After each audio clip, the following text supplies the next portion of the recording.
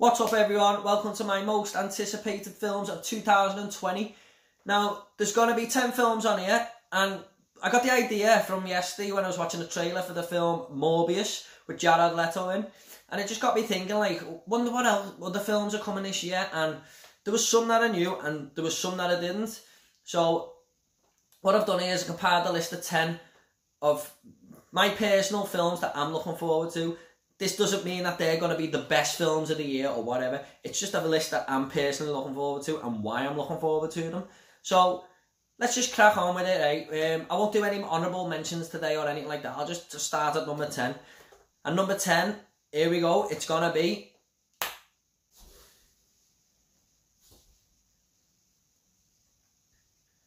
That's right, it's The Invisible Man. Now, there's a few films that could have took this 10 spot. I was thinking a bit what to put here, but after watching the trailer, I just thought, you know what, this is more for me. It's got like a Hollow Man vibe going for it, which I watched not long ago. I really enjoyed it. But my advice is don't watch the trailer because it shows you the whole film. I did turn it off halfway through because it was like, you know, them Netflix films where they just show you the whole thing. And what I seen was enough to convince me that this should be on my top 10. But I know Universal were trying to do like a whole Universal Monsters thing, like the Avengers, and make this big world of all these, the Invisible Man, the Mummy and all that, you know, come together. I don't know if that's still happening because the Mummy failed with Tom Cruise. So, but this could leave it open-ended for that to happen. I don't know. But yeah, number 10 is The Invisible Man. Looks like a film for me. And if you like Hollow Man or whatever, this might be for you. So yeah, number 10, The Invisible Man. Okay, number 9 is going to be a bit of a surprise here. I don't think many people might put this on their list, but it is The Secret Garden. Now, the reason for this is, me and my sister used to watch this film all the time as kids. And I always used to quote the film to make her laugh and stuff. I can see you, Miss Mary. But yeah, that's just a terrible impression of Duncan, I think his name is in the film. But yeah, it's got Colin Firth on board and Julie Walters. Now that's a good sign for me because they're two top actors. And from what I've seen, it looks really, really good. And if you haven't seen The Secret Garden, it's basically about this young girl who has to go and live with her relatives who aren't really very nice to her. I think they're the relatives, I can't remember, it's been a long time. But they've got like this big manor and they don't really want to know her, but they have to take her in. And she finds this secret garden and it's like, it's full of magic and stuff like that. And she makes friends with, you know, her cousin and this gardener kid. And, you know, they just go on a little adventure. And it's quite a good film. But yeah, number 9, Secret Garden. Number 8 is going to be The New Mutants. I think a lot of people might be burnt out on X-Men, and that's understandable because there's been a lot of films. The one last year, I did not see it, but I heard it was terrible, and I think that sort of put me off going to see it. Now I've made this channel, if I had this channel last year, I would have went to see it just to do the review. But this is very interesting because this is like X-Men as a horror film, which... it's an interesting take, really. I mean, when I seen the trailer, it's got, like, vibes of A Nightmare on Elm Street 3 with all these, like, young teenagers are in this mental hospital and they're all trying to, like, talk about their problems to each other. And it looks really good, but a bit of a red flag for me is that this was meant to come out in 2018 and then 2019. And now it's coming out this year, so... it's been in production for quite a while now. The producers have said that they have took this time to make it more scary, and it's took inspiration from other films. I don't know if that's true. Maybe it was just the script weren't working. I don't know. Maybe that's just like a cover up to make it sound better or whatever. But from what I've seen, I'm really looking forward to The New Mutants. So that is number 8. Number 7, and this has got probably the most potential on this list to be my film of 2020, and that is Tenet. I think that's how you say it. New film from Christopher Nolan, who I just think is an amazing director. What I like about Christopher Nolan is he's ambitious, nothing gets in his way. And I watched the making of The Dark Knight, and some of the things he had to do to film that film and overcome so many obstacles was fascinating. I mean, he's not scared to go to the next level, and that's why I like Christopher Nolan. Plus, I love the whole Batman trilogy. I love Inception, The Prestige. So I'm really looking forward to this. Now, one thing about Nolan as well, all his films look amazing, and what I've seen of this, it looks incredible. I've seen a trailer once. Well, I've seen that teaser trailer at the cinema. It was about 30 seconds long. I've seen the other trailer today. I didn't even know it was out.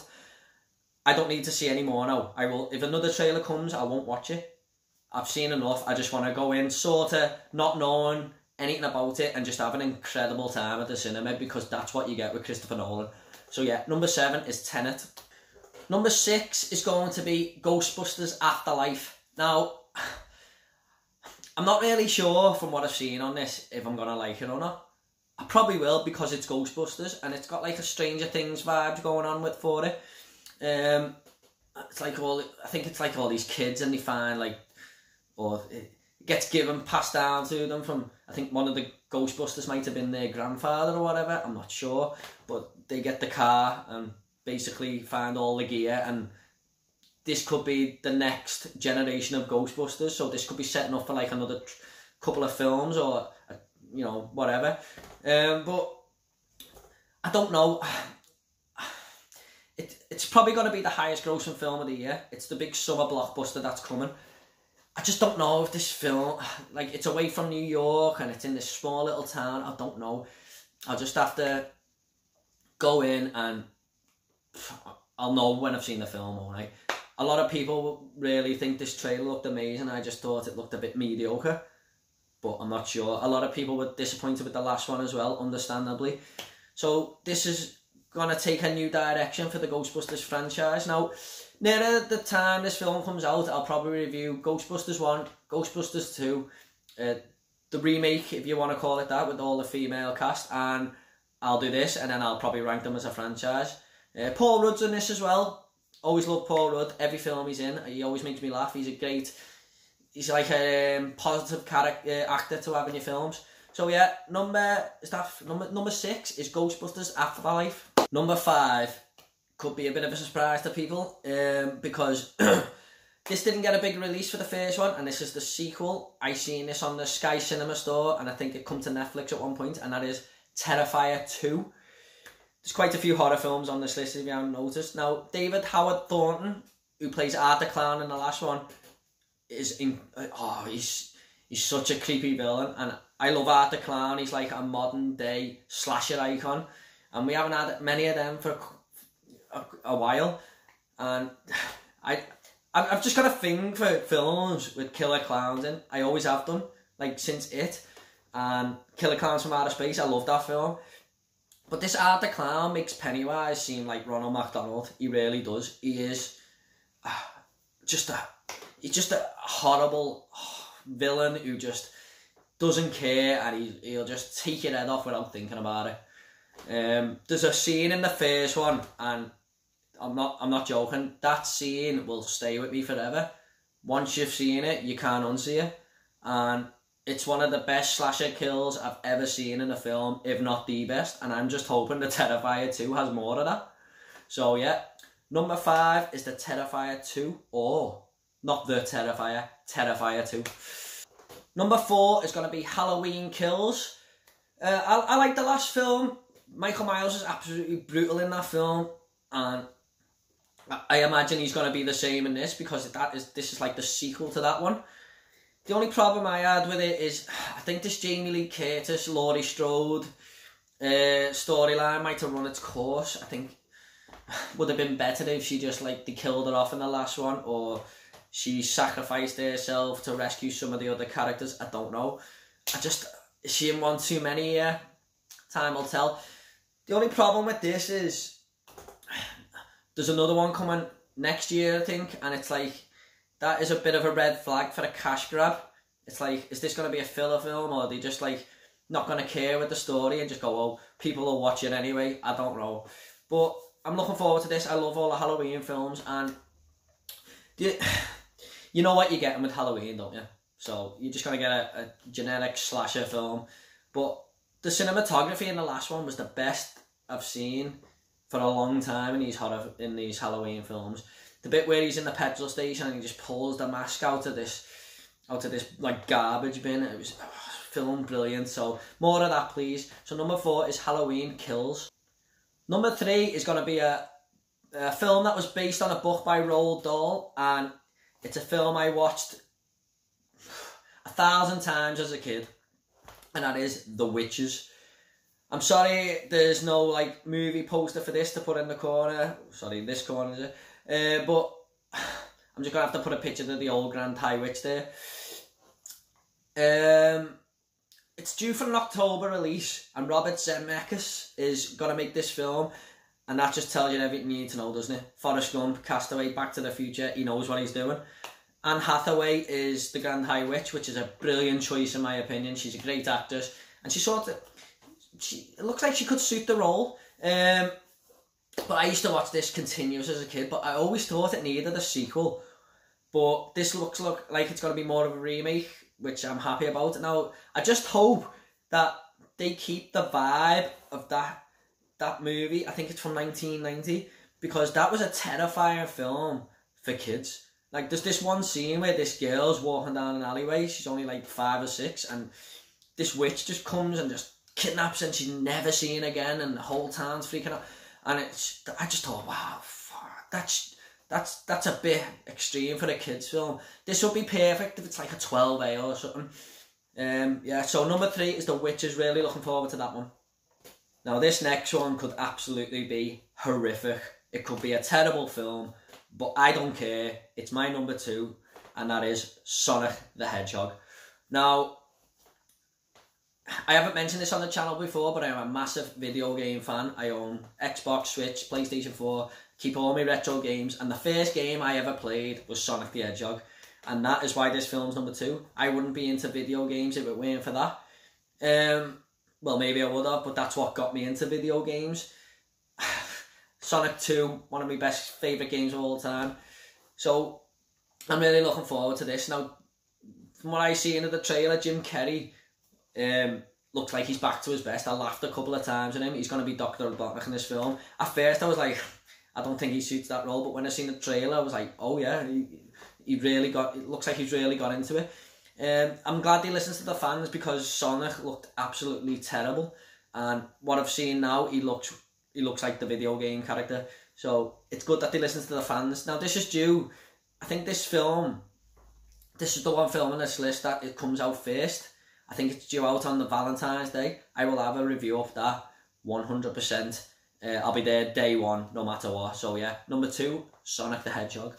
Okay, you might know from my love of horror video that I am a massive horror fan. There's a few horror films on this list, as you can tell. And number 1 for me is Candyman. This is, I thought this was going to be a remake, but it's not. Apparently it's a sequel, a spiritual sequel, whatever that means. But Jordan Peele has wrote this, produced it, he's going to produce it. I don't know why he didn't direct it, but that is going to be Nia DaCosta. I haven't seen any of her work before. I think she's done 2 Top Boy episodes, and I think there was a film called Little Woods. I haven't seen it, so she might be an upcoming director or whatever if she does well with this. It'd be interesting to see Jordan Peele's take on this. It really will. Now, Tony Todd is credited in this film as Styx, whoever the hell he is.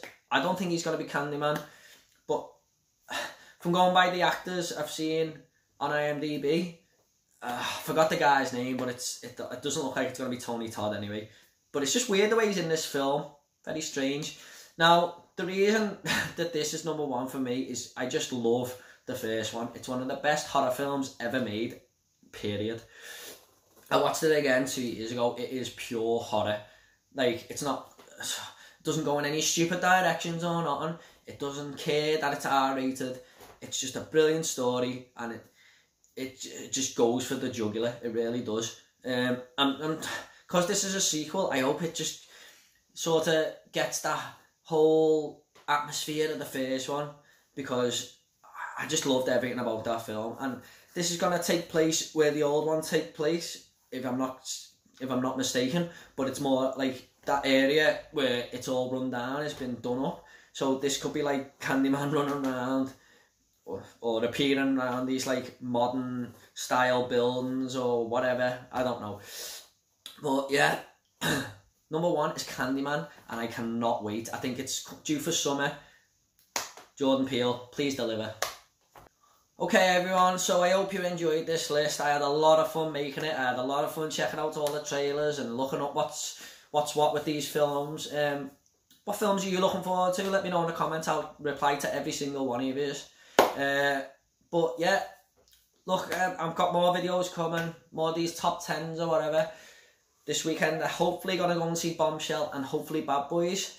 So I'll have reviews for that coming. But if you want more videos from me, please subscribe and this channel will grow and get better.